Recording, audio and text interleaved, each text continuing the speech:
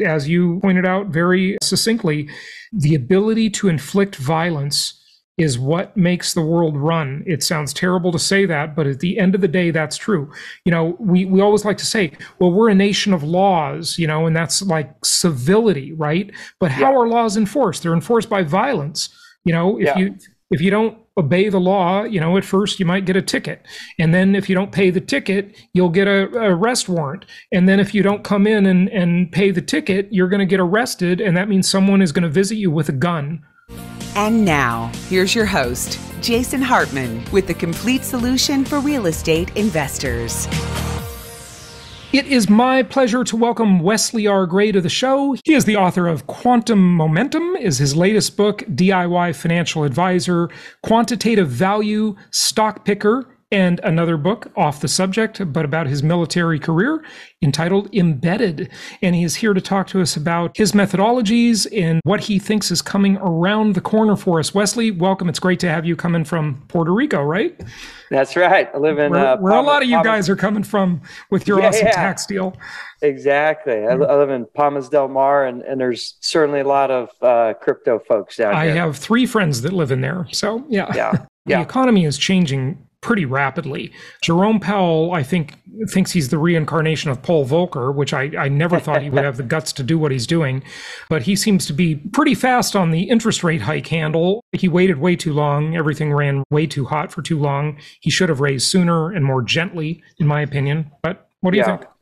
I've been doing this for about 20 years, got a PhD from University of Chicago in finance. I don't know how I got into the place, but a lot of people consider it pretty good. I used to be a stock picker. I used to be a prognosticator. And honestly, I think a lot of things, but I've learned that I don't really know anything. So the primary way that we think about, how do I allocate my risk? How do I allocate my assets? How do I think about what Powell's doing, what have you? It doesn't really matter what I think. It's what prices tell me. And we are big converts and always have been fans of trend following. And the basic idea is I just look to any asset market, and if it has a positive trend, and different markets are different, like we talk about crypto, but in general, if you just take something brain dead, like a 12-month moving average or a 12-month moving average, and if the price of that asset is above, great, I own it. If not, I go to cash, or some people short it, right? And so if you look through that lens, as of literally 2 days ago, you really shouldn't own anything right now except maybe a sleeve of commodities. So according to, if you're a trend follower, which is kind of my, I guess, ethos religion, because I gave up trying to, predict what these people are going to do. I mean, it's certainly not a bullish stance. It's been talking about, or Trend has been saying this for about, almost 8 months now. I mean, really the only kind of risk capital you'd be deploying right now might be in like a commodity sleeve of some sort, but otherwise like equities, you should be flat, market neutral, duration bonds, flat, market neutral, real estate, market neutral. I mean, everything you should basically be sitting in cash, being tactical, waiting for different trends out there. And that's so let me before you move on, let me ask you about that. So just to make sure we understand, you're bullish on commodities, right? A little. I would say commodities are like not super bullish, but like better than everything else. Better than everything else is in the shitter. In commodities, I would say not bullish. We were bullish, but now that trends are starting to break down there, it's less bullish. But depending on how you look at the trend, it's like some of them are still positive. So I'm kind of bullish. So one of the things we talk about a lot on the show is a term I actually trademarked years ago called packaged commodities investing, where when you buy the real estate, you're buying the copper wire, the concrete, the lumber, the petroleum products, all that, the glass, the steel, et cetera. And so I like commodities too, but, on the cash component issue that you just mentioned, what about that evildoer, that pickpocket, that thief called inflation? Yeah, 100%. So obviously right now, if you sit in bills, you make like whatever, 3.5%, 4%. And arguably obviously realize inflation's higher than that. So there's a cost to carry to having the call option to move and maneuver. And that just is what it is, right? But that cost to carry, like whenever you have a bad trend, it's usually a signal of a high likelihood of a left tail event, which means like a big loss of not talking like 3 or 4%, but maybe like 20, 30, 40%. So I 100% agree that right now cash as an asset probably isn't earning higher than like what inflation is right now. But that said, you have that optionality to move and invest in assets that once they get a positive trend, you're ready for it. Whereas if you just sit by and hold or static, that allocation now could be losing 30% before you can do that. So it's just a trade-off kind of they have to think about. But I concur that if one could find something that had equal risk profile of cash, but generate a lot higher return, obviously that'd be better.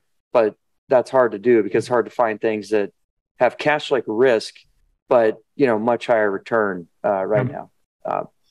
Yeah. Okay. Moving on. What else do you think we should be looking out for as we go down the road here? I mean, the other thing, and again, this is like boring, like Warren Buffett advice, but I see it all the time. We have, I think, $2 billion now in advisement. And that's, you always got to watch and monitor the fees and taxes, right? Like in any world, but especially this world, the only thing you can really control in the end is like your tax rates. And, they're probably not going down. I imagine in the next 10, 20 years. And Uncle Sam charges a 50% performance fee to a lot of people. So I would always be on the lookout for ways to minimize, cut that down, because that's something you can control. And same thing on fees, right? Like to the extent that you can find ways to access the asset class or whatever you're trying to do cheaper, more efficient. We always recommend that, just because as market innovations are moving faster and faster, like, and we're in the infrastructure business, so we see it every day. The opportunity to replicate or do what someone else is doing for half the cost keeps going up, which means that you should make sure you're always looking at alternative ways to achieve the same thing at half the cost. Because again, fees and taxes are things you can often control. Whereas we can't control what the economy is going to do, what inflation is going to do, but I can keep my fees down. I can keep my tax rates down as much as possible. Yeah. Well, what is your outlook on the broader economy and inflation specifically? Are we going to see incredibly high interest rates needed to tame inflation, or do you think it's going to subside kind of the cost of money we're at now? So let me caveat this. I would attach zero credibility to what I think, and I would just follow the models and be a trend follower. But if you ask my personal opinion on these matters, which again, I caveat, you should put zero weight on them because they're just my personal opinions. And I already the most humble, self-effacing guest we've ever had. I honestly, I know too much about how this works, and I've been humbled. I just don't believe what I say. But so for me personally, again, just at 100,000-foot view, it's hard for me to believe that you can continue to operate as Banana Republic and just give people free stuff.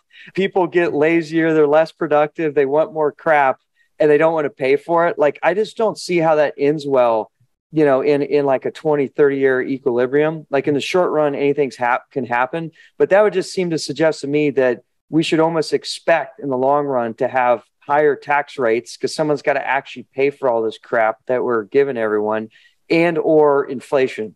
I don't know the exact rate. I don't know exactly the transition of how we get there, but I just don't see how, just from a math perspective, how it works out in our favor.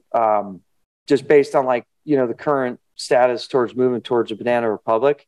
But of course, I'm a Chicago PhD, and that's called the Chicago School, like being rational and thinking about, it actually matters to have sound money. But I also understand that there's another philosophy out there that is, I wouldn't say they've been right the last 10, 15 years. But, if you would ask me after 2008, I would have told you, oh my God, after what just happened, there's got to be some inflation at some point from all this. And it hasn't really happened yet. But I guess this argument and this debate could be settled here in the next 5 to 10 years. Finally, it's just taking a while. Yeah. So that's my personal opinion. But again, I don't really know. I just trend follow. Sure. What else do you want to share with people tell us about some of your methods and your data analysis and the way you follow and forecast trends? Sure. So, our basic investment philosophies are very simple. When it comes to buying assets, specifically like equities, we focus on 2 dimensions: buying cheap stuff, better known as like value, and then buying momentum, i.e. buying winners, right? So that's exclusively what we focus on. And I kind of break that down to like the fear and greed impulse of the market, right? Value is kind of the fear. Like, why would you want to buy this total dirtbag, like super ugly, nasty thing that's really cheap that no one wants to own? Well, I want to own it because it's really cheap and no one else wants to own it. And eventually expectations revert, right? So we're all about cheapness. And then the other thing is like the shiny rock phenomenon. Like humans also have a greed impulse.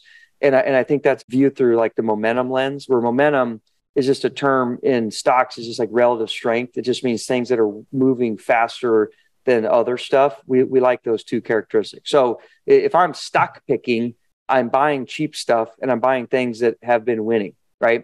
If I'm market timing, like trying to identify, okay, if I want to own stocks, I'm going to own things that are cheap and I'm going to own things that are winning. But what if I just don't want to own stocks, right? Like what if all stocks are going to go down 50% and maybe value goes down only 40? Like, who cares? They're all going down a bunch.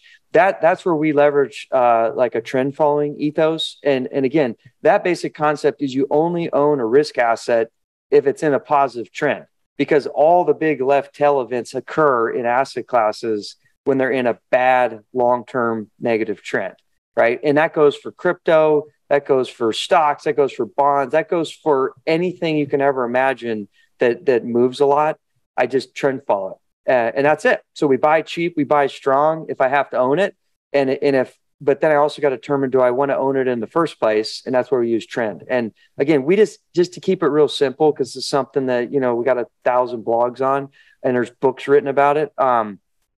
If your users are just DIY, all you need is like a 200-day moving average, right? Like that's what a lot of people use. We don't use that in particular, but if somebody were to say, hey, why don't you use that? I'd be like, yeah, that also works. So anything that's like longer term dated for most asset classes is fine. The one exception I would say would be like crypto or assets that have like extreme volatility. Usually if you have an extreme volatile asset that's like 2 to 3 times what a stock does, like crypto, you usually want to tighten down that trend fall. So instead of maybe say like a 10, 12 month type deal or 200, 250 day, maybe use like a 3 to 6 month trend following rule. So if I'm trading crypto, I'm definitely not buy and hold. If it's trending on 3 to 6 month moving average, I'm an owner. If it's not, I'm out. So like right now, I'm obviously out because crypto's in the shitter. But eventually, I presume it'll start coming back. But I would wait till it had like a good 3 to 6 month trend, and then you'd want to enter that trade again. Why do you think, Wesley, crypto is doing so poorly when it should, at least in theory, be the inflation hedge asset? Like, I mean, where's Michael Saylor? Bitcoin is digital gold. Yeah. But it's not. This time around, at least. Yeah. So I'm a card carrying libertarian. I live in Puerto Rico. I'm right there all with that. you. Yeah. All that good stuff. I have never understood crypto personally. I just call me old or something. I just old school. I just like free cash flow. I like profits, I like things like that. I understand the mission of what it's trying to achieve. And I understand that if it were to achieve the mission of becoming like a no kidding currency that was highly adopted by society, it's going to be worth a lot. My issue with it, and where I've always seen the risk, is how does that realistically ever happen in transition, knowing full well, as being a former, person that was in the side of violence, like the reason governments work and control is they control the violence. So unless crypto people have an army that can fight the US government and control violence and tax, they don't have anything. And so in the end, they're never going to win this idea, unfortunately. And again, God bless them, right? Like crypto makes so much sense to me. Like if you created this libertarian paradise, I'm all in, but I'm also just practical and maybe just too old and busted in the world. I just don't think it's ever going to happen. So I have never been a buyer of crypto as being this like kumbaya, like it's going to save like be sound money world personally. And so I just think it's always been a speculative asset that is really kind of a Ponzi scheme for all intents and purposes. But Ponzi schemes can be valuable if everyone agrees it's a good Ponzi, because that would be like the US dollar. That's also basically a Ponzi scheme, but at least we all agree to use it. And it's a unit of exchange that is backed by violence and everyone agrees we're just going to use it. So it's a good Ponzi scheme. where crypto to me is like a Ponzi scheme that I don't see how you're going to get everyone else to agree to play in that game eventually, right? I think we are soul brothers on this one, because I've been saying that from the beginning when I first learned about Bitcoin and it was $74. I have always said, consistent viewpoint, I would love to be wrong about this. I hope it takes over the world. I want to be wrong, but I don't think it will, because the two most powerful entities the human race has ever known are governments and central banks. And as soon as Bitcoin has a standing army, then I will have faith in it. But until then, I don't, because as you pointed out very succinctly, the ability to inflict violence is what makes the world run. It sounds terrible to say that, but at the end of the day, that's true. We always like to say, well, we're a nation of laws, and that's like civility, right? But how are laws enforced? They're enforced by violence. If you don't obey the law, at first you might get a ticket. And then if you don't pay the ticket, you'll get a arrest warrant. And then if you don't come in and pay the ticket, you're going to get arrested. And that means someone is going to visit you with a gun. Okay. Yeah, exactly. I mean, that's how every law works. It works at the end of the day with a gun. Okay. Yes, I agree. Yeah. And I used to live with the Iraqis. It was kind of very eye-opening because they always say, oh, you want us to be free like you are. They're like, you did not unleash freedom in Iraq. You unleashed anarchism. Because if you're truly free, that also means that you could pick up a gun and shoot your neighbor. You could do anything you want. That's called anarchy. Like, we are actually highly organized and not free at all in the US, where, because they control the violence. And if, like, to your point, like if I go shoot my neighbor, they're going to come over here, put me in handcuffs and put me in jail. And if it's really bad, they're going to kill me. Like, in the end, you've got to have a lot of command and control in a society. You've got to have laws. And in the end, the main backstop to that is, people don't like dying or getting shot. It's just unfortunate, but true. Yeah. And that's just how the world works. Unfortunately, I wish it was not like that, and I don't want it to be like that, but also. But that's the way it is a famous. It's the way it is. Yeah, exactly. Yeah, absolutely. Wesley, I know you've got to run because you've got a meeting with a bunch of very expensive attorneys, and I know how those go. Unfortunately, I do. Give out your website. Tell people where they can find out more of your work and your writings. Sure. It's just alphaarchitect.com. And then we have a big presence on Twitter, twitter.com @alphaarchitect. Those are the two primary ways that you can access. And we have a blog. We have 3 to 4 blogs a week. It's all free. Our mission is empowered through education. So feel free to follow along and try to figure this stuff out like you guys are. It's a never-ending game of chess. It sure is, but it is very interesting. Oh, yeah. It's always fun. That's why I keep doing it. It's a fun game. Well, Wesley, thanks for joining us. Yep. Appreciate it.